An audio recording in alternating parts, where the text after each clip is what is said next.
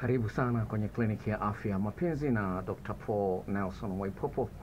Siku hii ya leo nakuletea mada inayosema mke mzuri ni wa kuringia, mke wa kawaida ndo wa kumfaidi.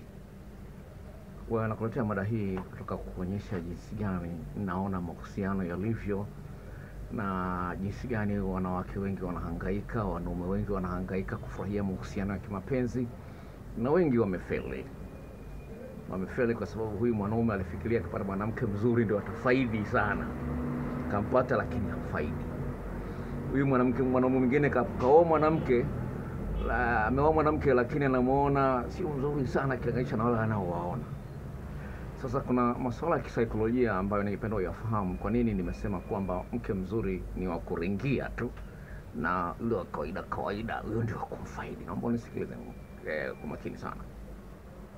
Wanawake ambao wamekuwa na marafiki ambao ni wazuri sana, yani huyu ni dada lakini ana dada rafiki yake, lakini dada yule ni mzuri kweli. Mara nyingi huyu dada ambaye yeye anajiona ni wa kawaida anajikuta kwamba asilimia kubwa ya wanaume wanapenda kuongea na yule ambaye ni rafiki yake ambaye ni mzuri kweli kuliko yeye. Katika tafiti ya mada hii, dada mmoja akasema kwamba yani mimi nilikuwa nimekaa hapa, rafiki yangu hakika amekaa hapa, yani mwanaume mwingine amekaa hapa, badala ya kuongea na mimi anaongea na huyu, yani mpaka anainama kabisa hivi anaongea, yani kama mimi vile sipo. Kunaweza kukuta wanawake wale wazuri, wanaume wanawapatikia sana, wanapatikia sana. Sasa hii inaharibu akili hao wanawake, vile wenyewe hawajui kwamba wanajua akili, lakini wanapendwa, akitwa baby, akisifiwa nzuri sana. Sasa katika tafiti mada hii vile kuna watu ambao wamejikuta kwamba wakipiga picha wakaziweka kwenye mitandao wanaonekana wazuri kweli, watu likes nyingi kweli, lakini mtu huyo ukikutana naye live ndio yule kwenye zile picha za Instagram au Facebook unamwona ni mtu tofauti. Sasa hii inaonyesha jinsi gani watu wengi wanahisi na kudanganyana, lakini nikiwa nakwambia kwamba mke mzuri ni wa kuringia na yule mke kawaida ni wa kumfaidi. Maana yake nini? Maana yake ni hii. Tafiti zinaonyesha kwamba asilimia kubwa ya wanawake wazuri, wale wazuri waitwa hot, sexy, hawafanyi bidii ya kumfanya mwanaume ajisikie anapendwa, kwa sababu tayari ameona tu wanaume wengi wanambadikia, na sasa hata ukiniacha wewe wengine wapo wananitaka. Ndio ule msemo wao unasema kwamba nihitaji, lakini wenzio wanasema wewe huyu wenzio wanahangaika. Mwingine akasema kama wewe ukinidelete wenzio wananidownload. Sasa kuna hii ni misemo ya kuonyesha kwamba mtu anaringa. Kama wewe ukinidelete wenzio wananidownload. Kwa hiyo hali kama hiyo ipo. Sasa huyu mwanamke mzuri hafanyi vipi? Nimefanya tafiti, siongee jinsi za paka anafanya. Ndio wako wachache ambao wanajitahidi kidogo kujibidisha katika kuonyesha mapenzi. Lakini mapenzi sio kitandani peke yake. Sasa mbona sio kitandani peke yake? Sawa? Jinsi unavyoongea, jinsi unavyojali watu, sawa? Sawa. Anasema hivi, kaka mmoja akasemaje? Mwanamke mzuri, kimwona mzuri kweli, unabakia tu kwanza hivi akivua chupi wanakuaje, anaonekanaje? Hilo ndio wazo kubwa linaloingia. Akivua chupi anaonekanaje? Ndio wazo kubwa kwa sababu ya wanaume. Kama mwanamke ana makalio mzuri, panda, mapaja marefu, matako mapana, anasema kwa sababu akivua chupi itakuaje? Sasa mwanaume huyu akili zake zote ni kuingia ndani ya chupi. Hapigi picha jinsi gani atakuonyesha mapenzi, atakudanganya. Na wengine wamedanganywa. Nisikiliza. Kaka mmoja sema, that girl is really good looking. I would love to end up with a girl like that at some point in my life. Anasema mwanamke ni mzuri, ningependa nije katika maisha yangu niishi na mwanamke mwenye sura kama zile au mwenye maumbile kama yule. When I see average women, I just notice them that they are there. Lakini kuna wale wanawake kawaida naona tu wapo tu. Lakini yule ambaye ni mzuri anavutia sana. Sawa? Huyu mwanaume anasema baadaye akaja akagundua kwamba amekuwa anafanya makosa kwa na track kwa mbele kwa wanawake wazuri. Akapata mwanamke mwingine ambaye sio mzuri. Anasema I was very attracted to the way she spoke, dressed and behaved. She had adorable legs and knees. Unaweza kuona? Anasema nilivutwa na jinsi anavyoongea, jinsi anavyovaa, na jinsi anavyoenenda, na vile ana miguu na goti linaloonyesha uzuri. Kwa hiyo ameangalia huyu mwanamke akivua nguo, amepiga magoti, amempanulia miguu, ile miguu yake ndio atakuwa anaiangalia zaidi kuliko sura. Unaweza kuona, kwa hiyo anatafuta kitu kizuri kwa sababu ana sifa nyingine nzuri. Sawa, hana sura nzuri kama ya Madonna au ya Princess Diana, lakini ana miguu mizuri. Akivua chupi, akivua nguo na alama ile mapaja, asema kwa sababu ana tabia nzuri. Unatafuta kitu kizuri kwa huyu ambao unamuona wa kawaida ili uendelee kumfurahia na kumsherehekea. Sikiliza wanaume wanavyosema. I see some average women who complain about being invisible. You'll be invisible if you make some noise. I see some average women who complain about being invisible. You'll be invisible if you do not make some noise or draw some attention. Be into kinkiness and have good communication skills. That's maybe. Kama wanawake wengi wanalalamika kwa nini wanapendelewa wasichana wazuri, wana sura nzuri, wana makalio mazuri, wana macho mazuri, wana rangi nzuri, wanapendelewa kwa nini? Nasema huu ni ujinga wako wewe. Utaweza kumshinda yule mwenye sura nzuri, mwenye makalio makubwa kuliko ya kwako iwapo utakuwa na tabia utufanya. Nasema if you make some noises, jinsi unavyoongea sauti yako tu unaona wanaume wana sauti tofauti na wanaume. Kwa sababu jinsi gani unaitumia sauti yako unapoongea na mwanaume, jinsi unavyovaa, sawa, jinsi unavyovaa. Hata kama na rafiki yangu mmoja kwa Dar es Salaam ni hakimu, yani yeye ni mvaji wake ni kimini na viatu virefu, anamvuta kwa ukimwona anapita bwana, wow, ile miguu ukiangalia sio ana sura nzuri sana, lakini miguu, mapaja yake ukiangalia, Winnie nakupenda. Vitu kama hivyo vinatokea. Napenda kubiri hili inawezekana. Kwa sababu ninacho kitabu baada tu siku kiandaa ningekuonyesha hapo. Kwa jinsi gani wanawake ambao ni average wa kawaida. Sawa, ningeweza kukitoa hapa nikakuonyesha. Kitabu kwa volume nzima nimeunene kama hivi. Ninazungumzia juu kwa nini wanawake wa kawaida ndio wazuri wafaili. Sawa. Sasa kwa fanya kelele, onyesha kile jinsi unavyoongea na watu. Onyesha. Jinsi hata kama usiongee na mpenzi wako, unavyoongea na watu wengine. Kunaleta mvuto wa aina fulani.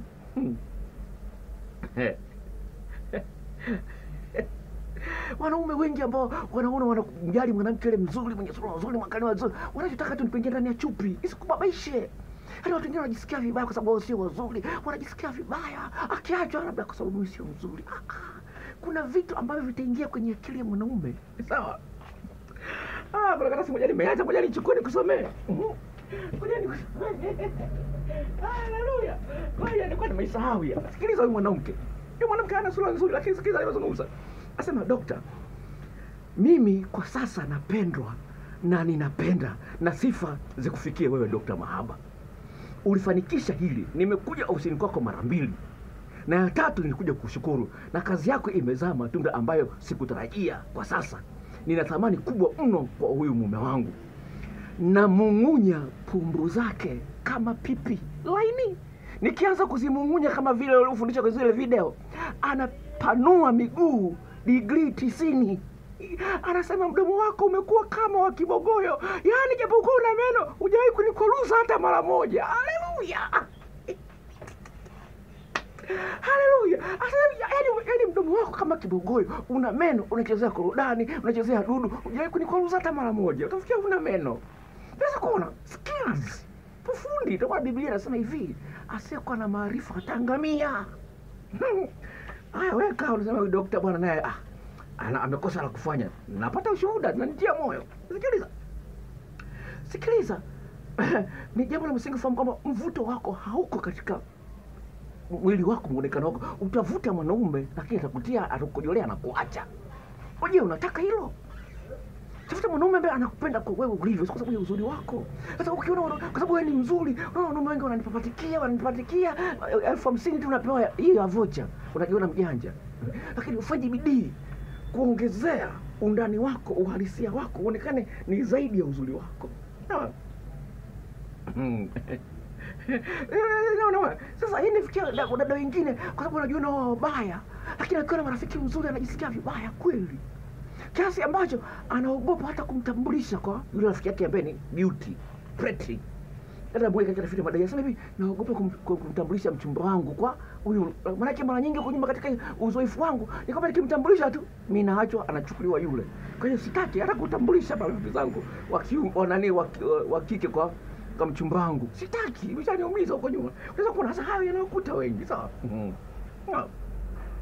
Sikiliza sasa, huyu mwanaume anakupa uthibitisho kwa hili jambo, na kuambia kwamba mke mzuri ni kuringia, lakini mke wa kawaida huyo ndio wa kumfaidi. Sikiliza anavyozungumza. Anasema average woman with a great personality, that is my choice.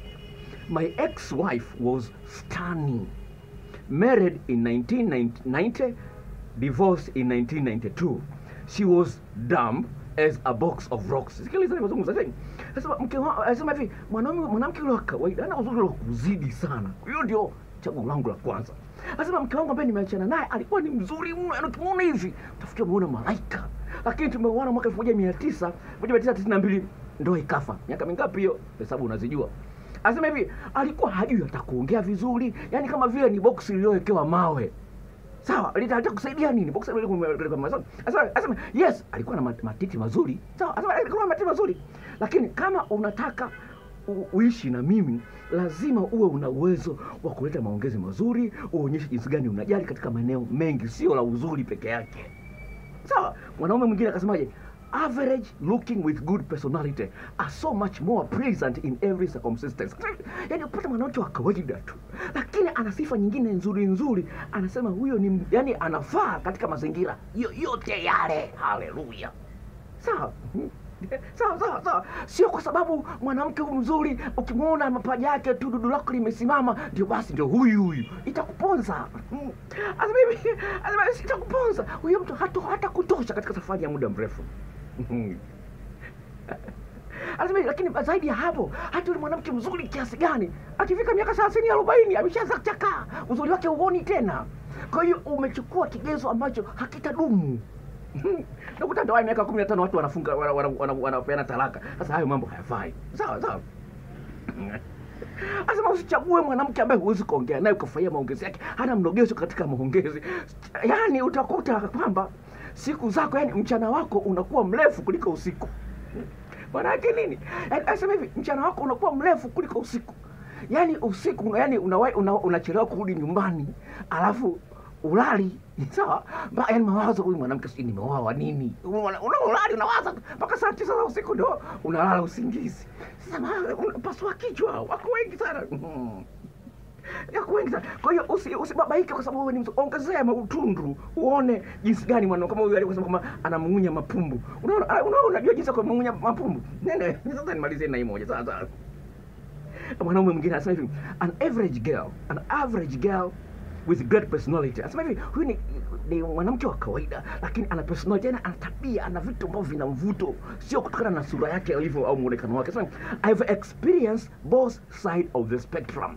Anasema nishakutana na wote, wazuri kabisa wale unaona kama mamodo, sijui Miss Tanzania, Miss World, nishakutana nao, na wale wa kawaida nimeshakutana nao. Anaendelea, anasema hivi, asema, and it is just so much more fun to be with someone with great personality. Lakini sasa unajisikia raha sana ukiwa na mtu ambaye ana vitu vizuri sana ndani ya nafsi yake, anavyokuwa anavitoa, jinsi anavyosmile, uchangamfu wake, akiongea na wewe unasikia kwamba ni kweli mtu ameniweka mimi number 1.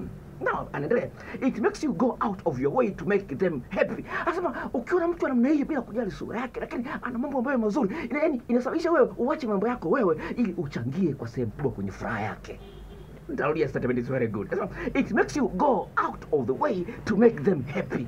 With a hot girl, it's just the interest is just in having her naked. It is far easier to become disinterested in a pretty girl in anything. You see, ni rahisi sana kumchoka mwanamke mwenye sura nzuri kuliko yule ambaye ana sifa nzuri. Hallelujah. Hii ni kliniki ya afya mapenzi na Dr. Paul Nelson Mwaipopo kutokea Mwanza. Kuna mada nyingine inakuja, usikose. Mwanamke anayejua kushikashika mwanaume aliyeuchi. Sawa, hiyo mada inakuja. Mwanamke anayejua kushikashika mwanaume aliyeuchi yukoje? Hiyo mada inakuja, ina swali kutoka kwa msikilizaji. Namba yangu ya simu nikitaka ushauri ni shilingi 5,000. Sawa, unapiga simu 5,000 tunaongea. Kama unakuja ofisini shilingi 10,000. Namba yangu ya simu ni ifuatayo: 0754 03 99 94. Narudia 0754 03 99 94, na kuandikia hapo chini, sawa? Na tangazo langu naliweka hapo chini na namba yangu ya simu naweka hapo. Iangalie vizuri kama umeshindwa kuinakili. Bye bye.